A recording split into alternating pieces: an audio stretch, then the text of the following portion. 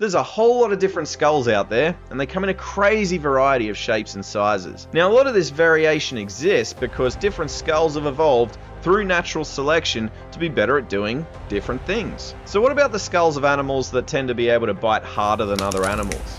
Do they share anything in common? Well, yes, it turns out they often do. In this video, we're going to be looking at skull adaptations for delivering crushing bites. And I'll finish up with an extreme example that just happens to be one of my favourite skulls of any animal that's around today.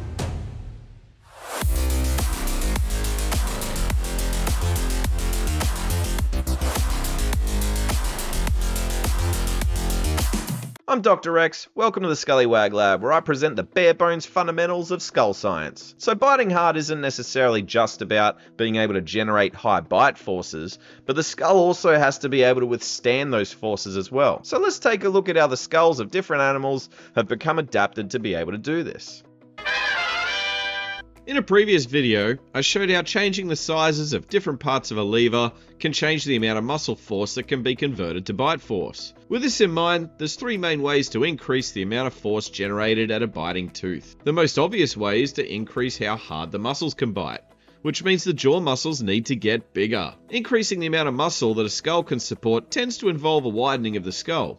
This often relates to the fact that the temporalis muscles run behind the cheekbones to attach to the jawbone, and so the cheekbones need to be wider to make more space for them to thicken up behind the bone when flexing. The other two ways to adapt the skull to increase bite forces involve increasing the mechanical efficiency, otherwise known as leverage. The first way would be to increase the length of the in lever.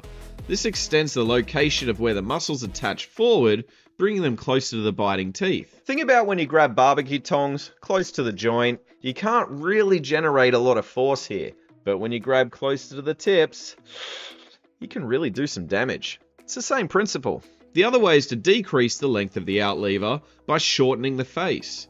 This brings the biting teeth further backwards and closer to the biting muscles. Now, it's all well and good to be able to bite harder, but the skull needs to be able to support harder bites as well. This is because as the bone transmits muscle forces to the biting tooth, some stress spreads throughout the bone as well. This stress causes bending of the bone. Too much bending can lead to injuries, including breakage. Increasing the amount of bone in the skull can add more space for the stress to disperse. Animals that bite hard therefore tend to also have deeper skulls or have thicker bone in places where stress is highest during biting. The same thing often applies to the teeth, which are often larger in animals that tend to bite harder into more resistant foods. And this is because larger teeth are more resistant to breakage than smaller teeth. These kinds of things are easiest to point out if we compare species that are a little bit more closely related.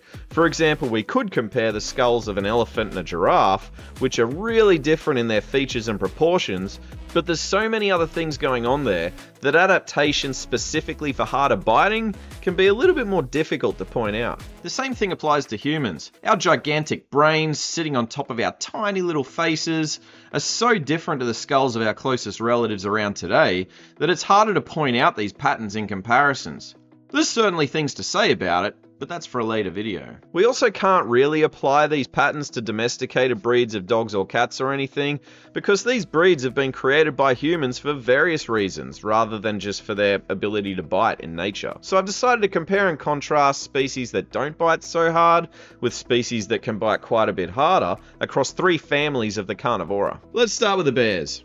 Now, a grizzly bear can certainly bite pretty hard, but most of this comes from the fact that a grizzly bear, and its skull, is so big to begin with. And obviously bigger animals can bite harder than smaller animals, so this doesn't require a huge amount of hard biting adaptation. Brown bears are omnivorous, eating parts of both plants and animals, and both meat and plant parts like berries are actually pretty easy for a large animal to slice and tear up. Some of the highest forces a grizzly bear's skull would have to deal with would instead happen during capturing of larger prey. But keep in mind these prey are often overwhelmed with the help of the bear's superior strength and heavy body. It's your funeral, man. Now in contrast, let's take a look at one of nature's kings of crushing food, the giant panda. Pandas spend most of their lives tearing apart and crushing thick, tough, resistant bamboo. So their skulls are an awesome example of all these hard biting adaptations I mentioned. You can see, compared to the grizzly, they have a shorter face and a deeper skull, but also an extremely wide skull for giant jaw muscles, and also much larger teeth, which are positioned further back for greater leverage. All this generates an insane amount of crushing power, with an estimated 1600 newtons of force at the molars, compared to an estimated 620 newtons for the grizzly bear. Now let's look at the hog badger.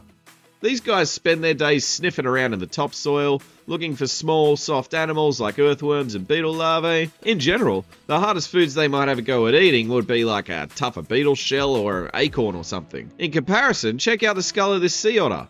As you can see, much shorter and deeper face, wider cheekbones for larger muscles, and yes, extremely large teeth. This aligns with their diet dominated by various shellfish like sea urchins and mussels. Dr. Chris Law from the University of Washington and co-authors also just published this cool work on tool use in sea otters. They showed that using tools to crack open the hardest shellfish can both save otters from breaking their teeth and also give them access to even more foods like larger mussels and crabs that would ordinarily be too hard to bite into. Really cool stuff. Next, let's look at the aardwolf. By all accounts, it looks like a skinny hyena, and that's because they're pretty closely related. But the aardwolf doesn't eat anything even close to what hyenas do. It eats insects, mostly termites, so it has quite a lean looking skull. Now compare this to the skull of the spotted hyena.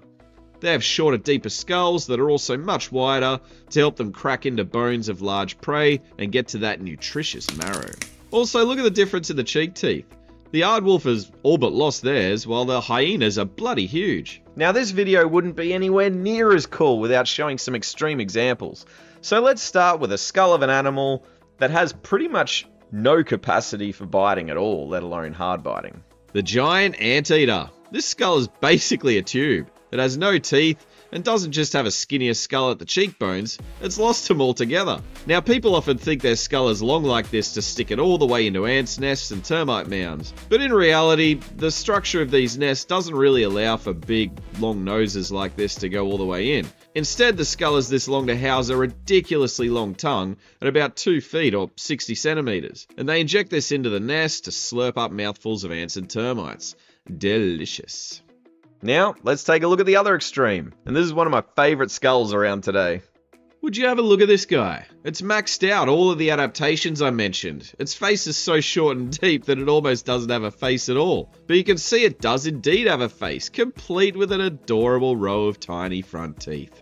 That's right, this skull belongs to the wrinkle-faced bat, and as you can see, it's also super wide with simply huge cheek teeth. This species eats fruit, which you would think would be soft, and it usually is, but it's generally thought that this soft, ripe fruit isn't hanging around at all times of the year. And so these bats sometimes need to eat those less ripe fruits, which can be really tough. They're also known to eat seeds, which tend to be harder than most ripe fruits. But a lot of this excess adaptation going on here is probably also to do with their small size, meaning they need to bite harder than a larger bat would to access foods of the same hardness. Kind of like the reverse of a grizzly bear. That being said, I'm planning an upcoming video that dives deeper into how the size of an animal influences its skull shape and biting ability. So I hope you enjoyed this short introduction to adaptations to delivering those crushing bites, and you got to see some really cool skulls as well. Catch you in the next video.